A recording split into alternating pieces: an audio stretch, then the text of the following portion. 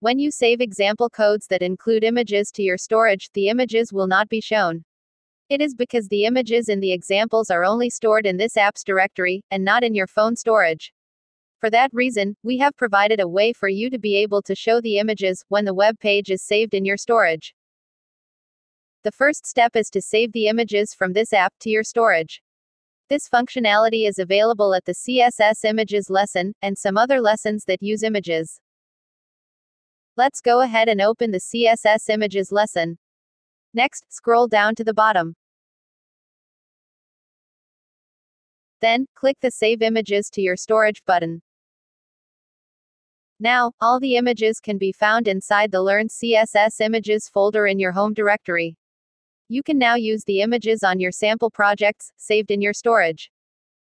Let's go and check the saved images using any file manager.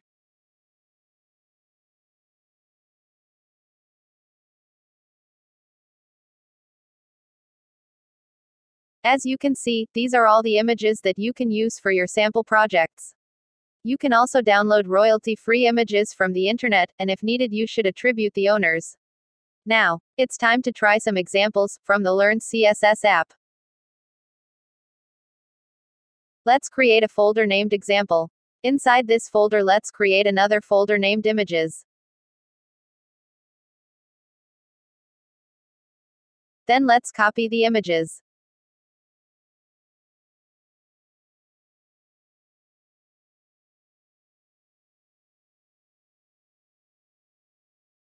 Now, let's get back to the app and try some examples. Click a Try It Yourself button on this page. Then, save this HTML page inside the example folder.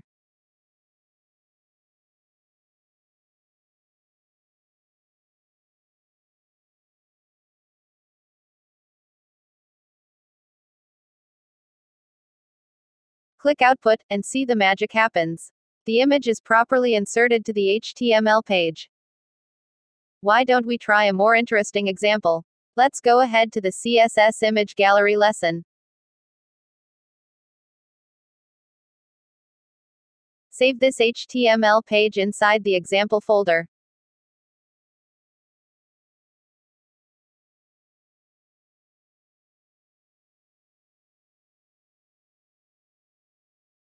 As you can see, it works like a charm.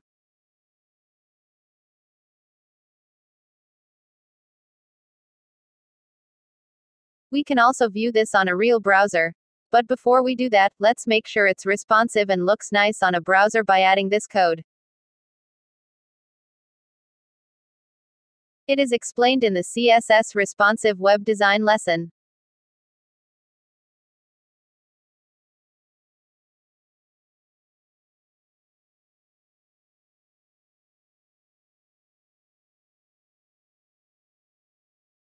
Save the file. Then let's run it using a file manager.